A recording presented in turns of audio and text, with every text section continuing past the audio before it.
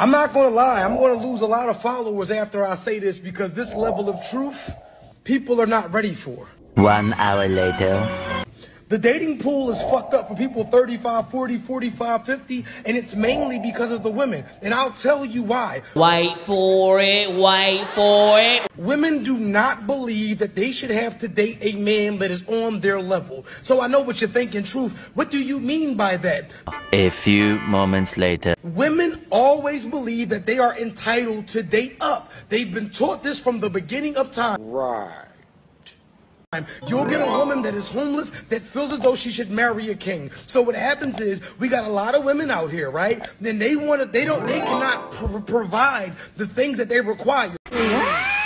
They work in the hospital as a janitor, but they won't date a janitor. They drive a Honda Accord, but they won't date a man who drives a Honda Accord. What?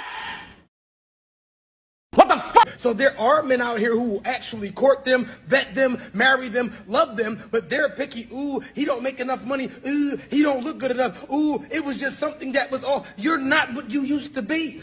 Damn. The men that you used to look over, that's your dating pool now. What do you mean by that?